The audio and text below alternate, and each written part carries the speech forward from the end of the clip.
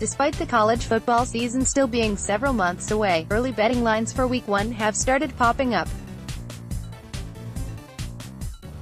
UNC's opening game against Cal is one of the lines available at BetOnline, and at least right now the Tar Heels are the underdog.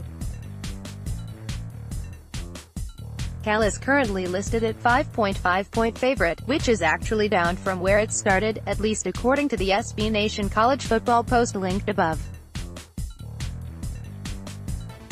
While lots can still change in the months leading up to the season, what does this early points spread say about the impression of this Tar Heels team?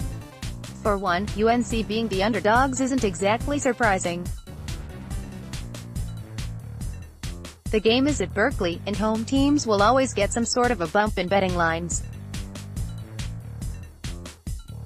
It also shows that the Tar Heels still have a lot to prove to people in the coming season.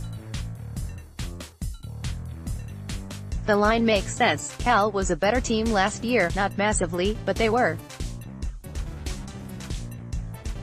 UNC still has questions about if they have a quarterback they can rely on, and they're replacing pieces on defense. Cal returns their quarterback, Ross Bowers, and a large amount of their production on offense. In some regards, the fact that the line started at Cal -6 and has dropped shows that some people have faith in UNC.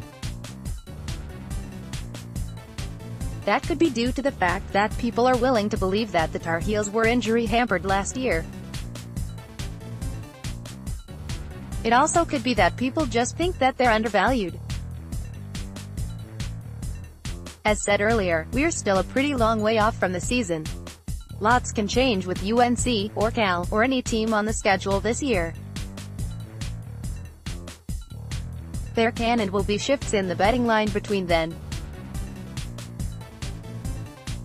However, even if it is early, the early line is just another piece of information on what people think of UNC ahead of the 2018 season.